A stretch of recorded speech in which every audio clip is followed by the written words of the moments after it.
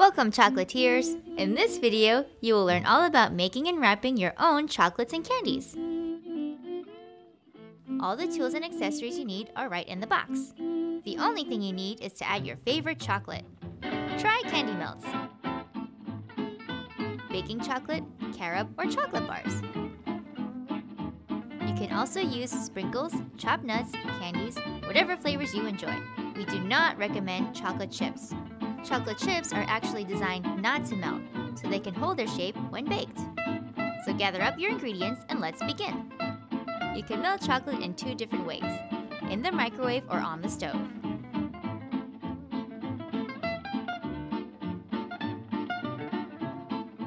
Fill one of the paper cups about 3/4 full of chocolate.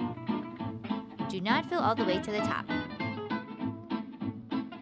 If you're using a chocolate bar, make sure the chocolate is chopped into uniform pieces to ensure even melting. Remember, you must have adult supervision to use a microwave. Place the cup in the microwave for 20 seconds.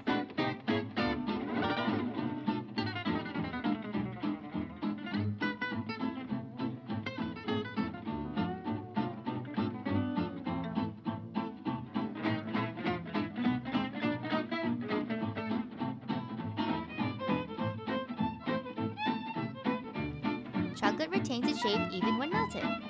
So, the only way to know if it is truly melted is to stir it. If after 20 seconds the chocolate is not soft, place the cup back in the microwave for another 20 seconds. Repeat this step until you get a nice, smooth consistency. Do not overheat the chocolate. If chocolate is overheated, it can be lumpy or grainy.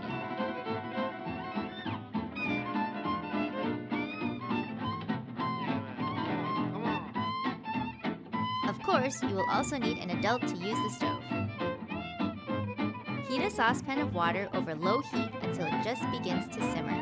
Then, take the pan off the stove. Place a ceramic or glass bowl on top of the pan. Pour in chocolate and stir continuously until it is shiny, smooth, and completely melted.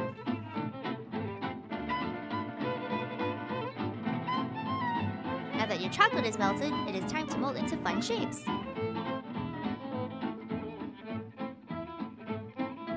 You can pinch the paper cup to make a spout so it is easy to pour.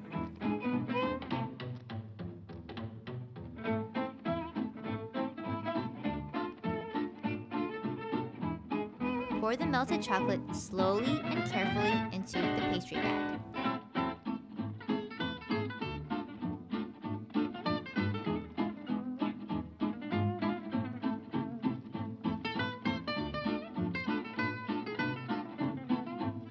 Try to squeeze the chocolate all the way to the bottom of the bag and twist the top end of the pastry bag to close it.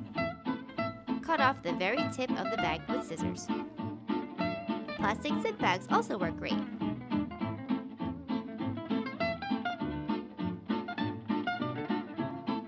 Make sure your molds are clean and dry before every use. Avoid all contact with water. Chocolate will become unworkable if it comes into contact with even a few drops of water. Squeeze the chocolate slowly into the molds.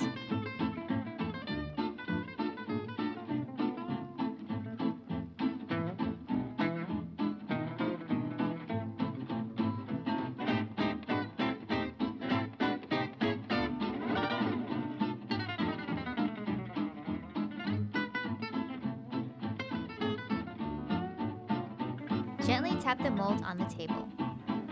This makes the chocolate spread evenly and removes any air bubbles. Do not overfill your molds. They will look messy and not pop out of the mold easily.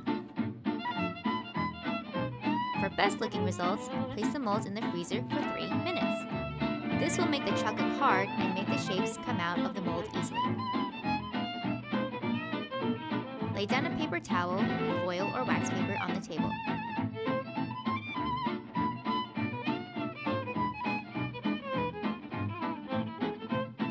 Turn over the mold and tap the edges gently until the chocolate shapes pop out.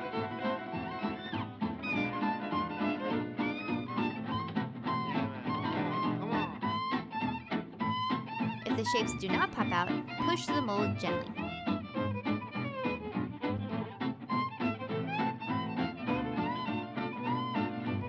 For lollipops, pour the chocolate into the mold and add the white lollipop sticks to the edge.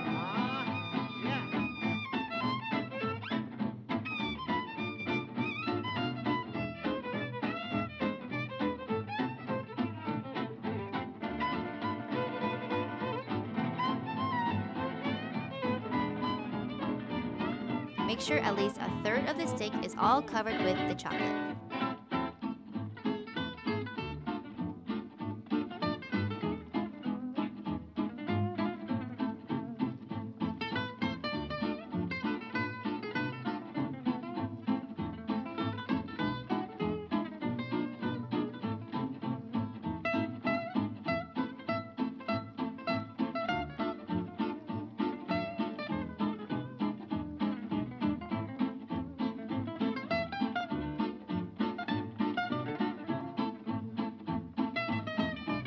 Here are some decorating tips. Mix and melt different candy colors together. Add rainbow sprinkles and other candy to embellish the chocolate treats. You can even color in some of the details on the mold. Use a toothpick to create a thin layer of colored chocolate. Let set and then fill the mold with a backing color.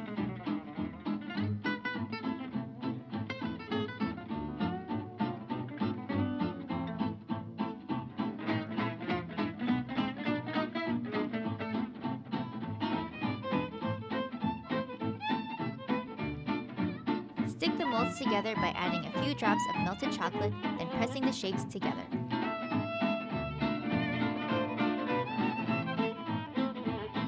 Now that your chocolates are done, it is time to wrap and decorate them to give as gifts.